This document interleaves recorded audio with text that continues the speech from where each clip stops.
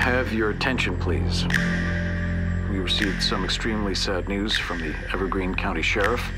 As 13 Reasons Why heads into its final season, the Netflix high school series has enrolled a familiar face to play a pivotal role. Gary Sinise is set to join the young adult drama as a series regular for the 4th and final season. Season 3 was recently released on the streaming service. Given the right circumstances, the right motivation, anyone could have done this.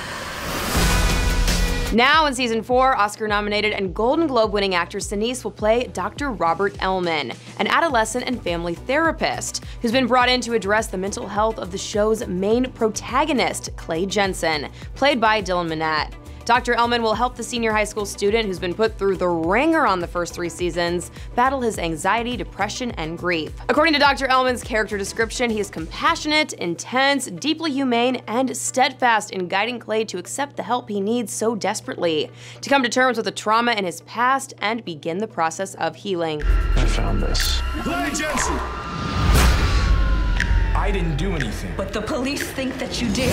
Series creator and showrunner Brian Yorkie said of the casting, "From the first moments we conceived of the role, I thought of Gary Sinise, but hardly dared to dream it might happen." Now, since debuting as a breakout drama for the streaming giant, 13 Reasons Why has seen its fair share of controversy, as the first 2 seasons heavily explored suicide, depression, gun violence, and sexual assault. And the 3rd season tackled hot-button issues like abortion and immigration.